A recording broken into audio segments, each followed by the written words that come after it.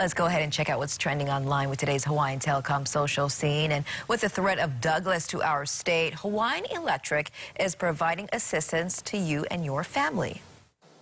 That's right. They created an online handbook with step-by-step guidelines on how to plan for a hurricane or any emergency. They have a checklist for your 14-day supply of food, water, medicine, and of course, face masks and hand sanitizers because of the pandemic.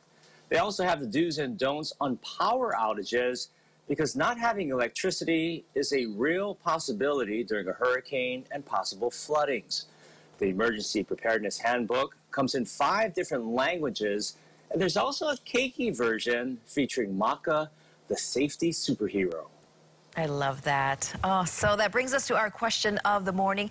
Do you have your 14-day supply kit ready? And what other items have you added since the pandemic, or maybe which ones you're having a hard time getting? Leave us a comment on our KHON2 Facebook page, and you'll get bonus points if you leave us a picture of your kit.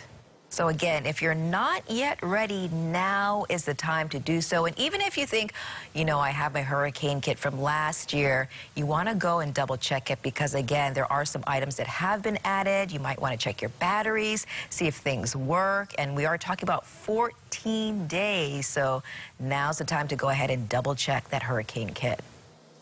And I highly encourage families to go check out the Keiki version featuring Maka, the safety superhero, because it's very entertaining and it's one of those family educational experiences that you can all sit down after dinner and talk about. That's right.